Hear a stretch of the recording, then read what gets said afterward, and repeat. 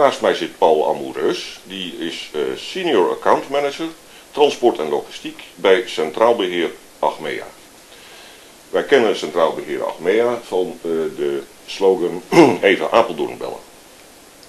Dat associëren wij al sterk met consumentenmarkt, de verzekering van consumentengoeden en dergelijke. Maar dat blijkt helemaal niet de enige activiteit te zijn die in Apeldoorn en omgeving wordt uitgevoerd. Centraal Beheer Achmea is ook een zeer grote verzekeraar van lading en van transportmiddelen, wereldwijd. Meneer Amoureus, u heeft een bijzondere werkwijze, begrijp ik. Kunt u die uitleggen?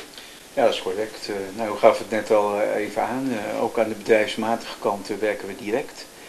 Dat betekent dat wij werken zonder tussenpersonen of banken of makelaars. Ja. En wij leggen dus rechtstreeks de contacten met potentiële klanten. Ja.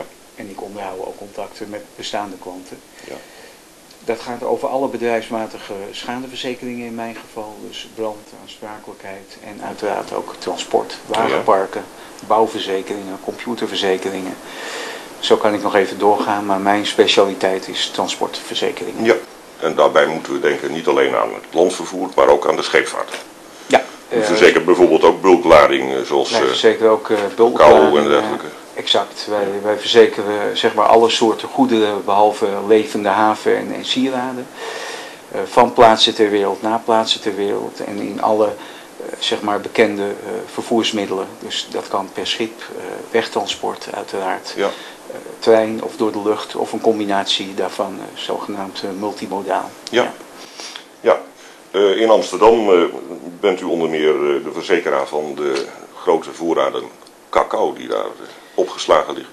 Ja, Amsterdam, Antwerpen, Hamburg, maar Amsterdam staat bekend als de grootste cacao-concentratie of cacao doorvoerhaven van de wereld. Dus als daar een brandje zou uitbreken, dan houdt u uw hart vast, denk ik. Dan houden wij ons hart vast, omdat wij daar flink wat opgeslagen cacao hebben verzekerd. En wij waken er natuurlijk voor dat we niet meerdere klanten in één warehouse of opslagpand hebben liggen, omdat we anders een cumulatie van risico's krijgen. Ja, tuurlijk. Ja. U verzekert ook het landvervoer.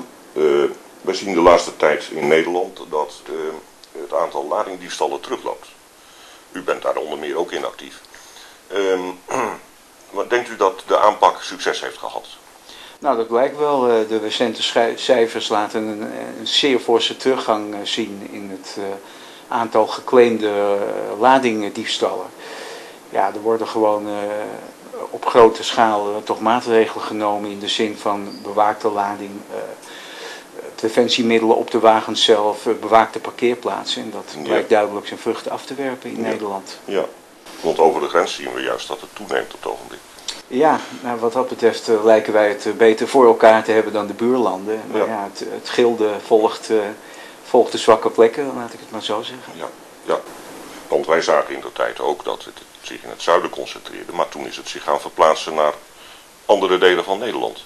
Ja, nou is Nederland gelukkig maar een heel klein landje, dus daar kun je nogal dekkend werken met preventie. Maar ja, nogmaals, dat blijkt dus duidelijk zijn vruchten af te werpen. Ja.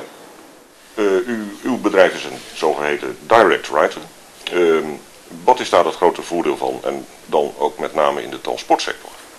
Ja, nou ja, wat ik al vertelde, direct write betekent dat ook onze klanten in geval van schade of administratieve vragen rechtstreeks contact hebben met degene die ook hun schade of hun administratieve zaken afwikkelen. Ja. En in geval van schade betekent dat we heel snel en heel kort kunnen schakelen.